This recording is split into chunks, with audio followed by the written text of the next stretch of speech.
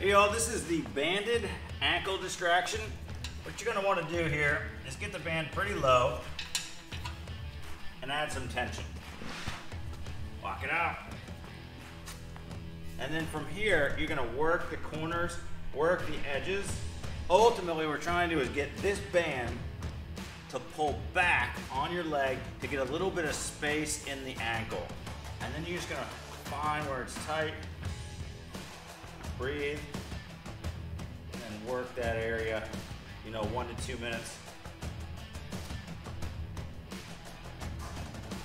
Let that band do the work.